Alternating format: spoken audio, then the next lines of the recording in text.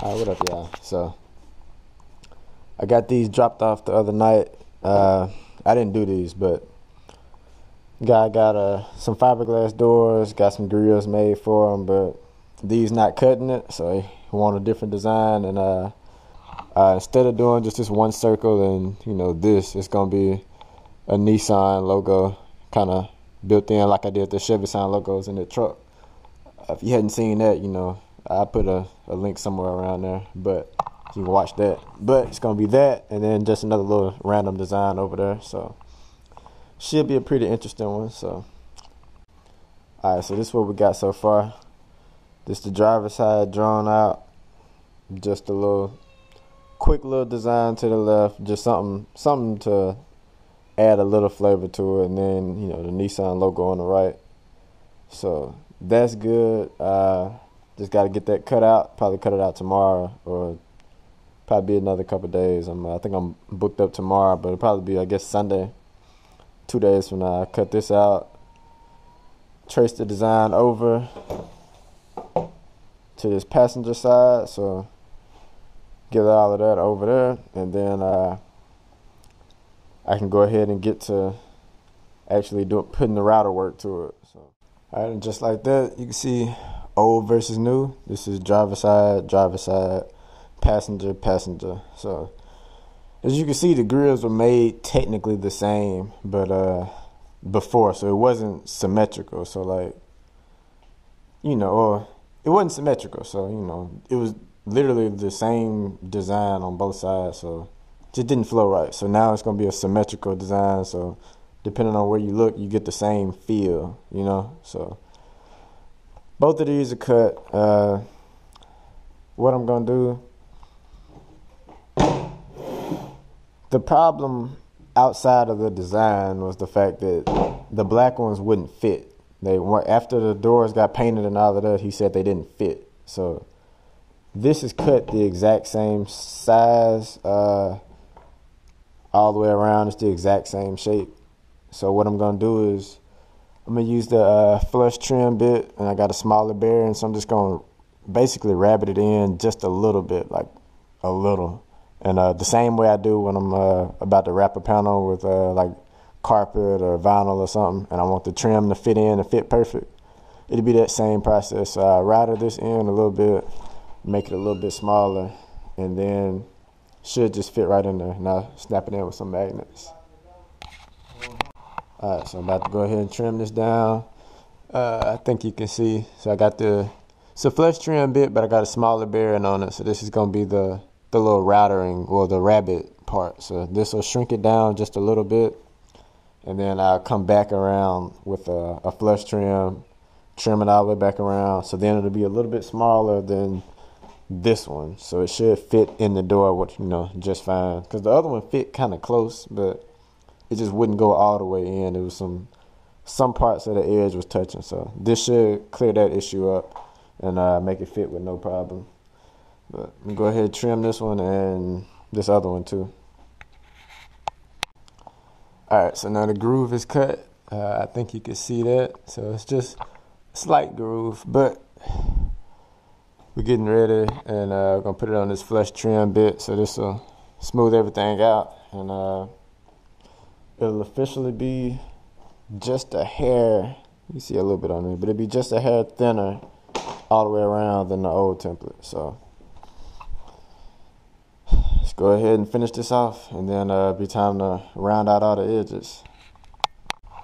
All right, everything is even. You can see the two different colors from where it cut twice, but it's even. So now we got, this is the 45-degree chamfer bit. So I'm gonna trim all of this inside stuff, all of that, and angle all of that, and same for this piece. And I think I'll be done with the router then. It'll be just time to sand everything down, get it ready for paint, and put the grills in it. And I'm still waiting on the LEDs to come in, so that'll be another couple days, but that's pretty much it. So I'm gonna go ahead and plug this router up, trim all of this out, and then we'll be done with the wood cutting. Alright, so everything is cut, everything is routed, and sanded everything with 150 grit and then 220 grit.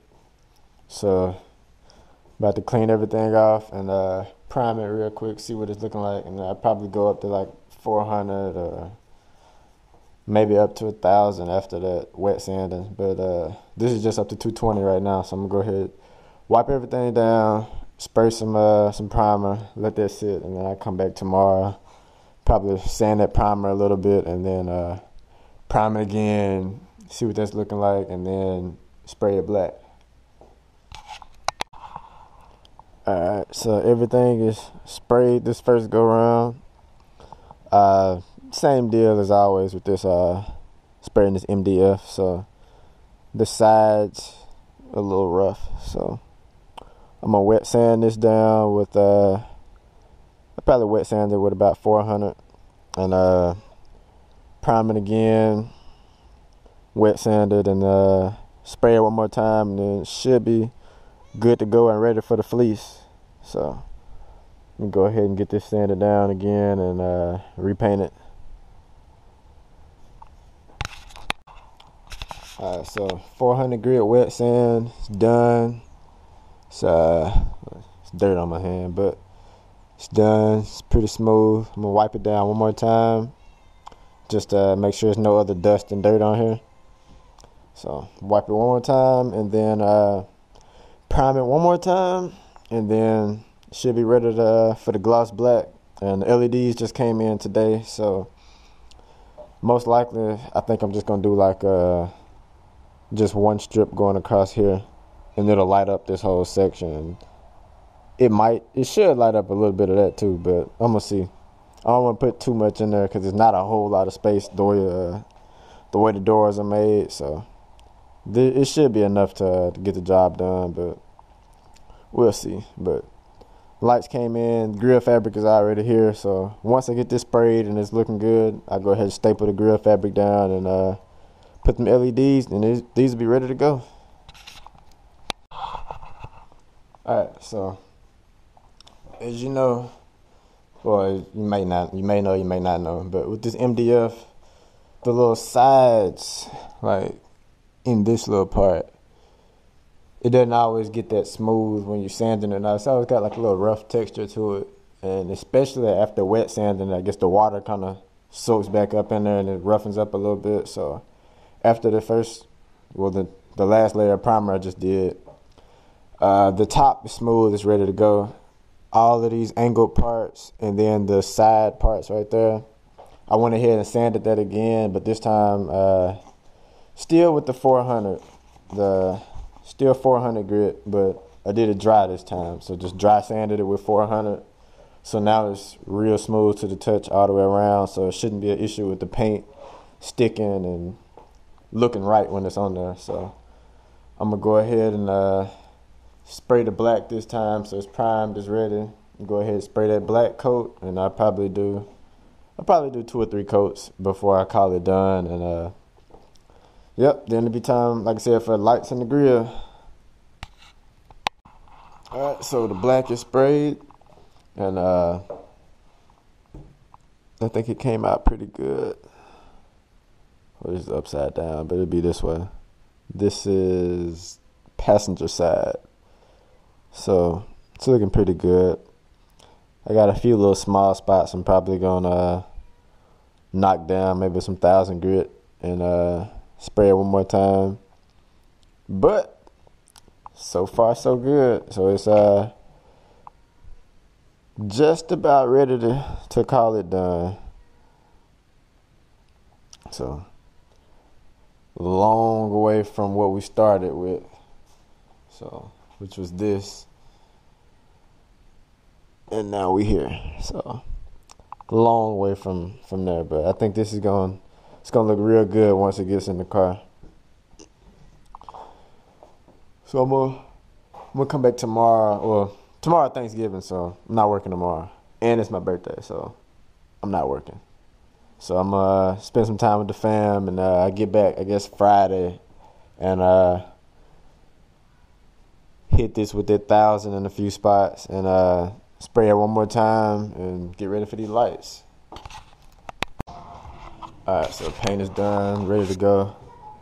Got my grill fabric. So I'm gonna go ahead and stretch this out across here, staple everything down.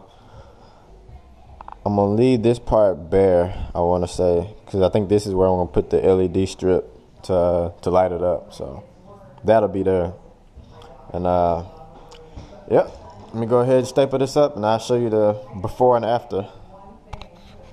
Alright, so here we go. Got this finished product compared to what we started with. So I think it's gonna look good once it's in the car. LED strip should be, it's either gonna be on the back of this facing towards the panel that the speakers are on, or it's gonna be on the panel that the speakers are on in the same area facing out. But I'm not sure yet. I'll figure it out once the car gets here. And I'm either gonna use these magnets to hold it, or I might do like a couple small pieces of Velcro like I did on my old door. So just depend on what I'm working with once I get back. Well, once the car gets back here and I can really look at everything up close. But that's it so far.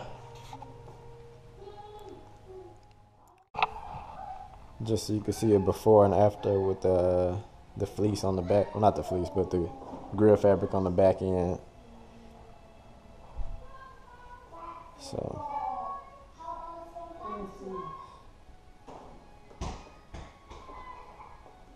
that's it.